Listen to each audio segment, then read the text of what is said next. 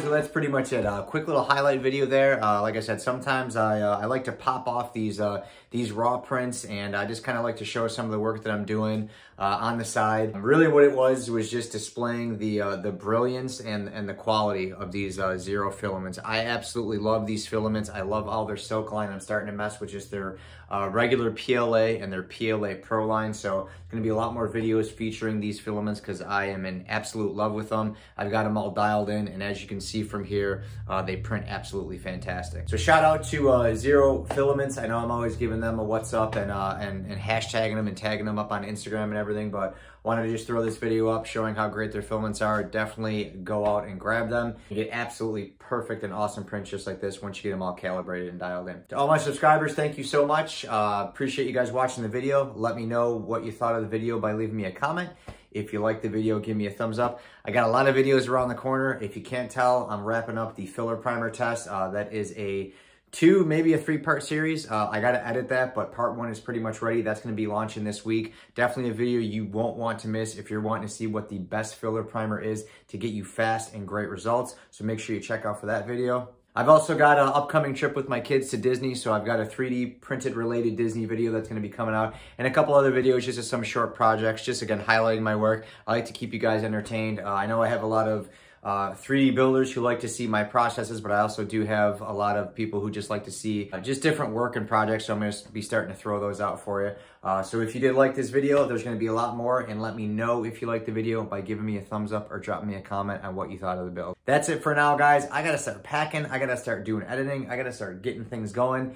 A lot more coming up this week and next week, so make sure you click that subscribe button if you're not subscribed. And if you are, make sure you click the notification bell so you're notified and see when these new videos come up. Thanks a lot, guys. That's it. I'm out, DW out, Scorpion out. Until next time, later. Fatality. Scorpion wins.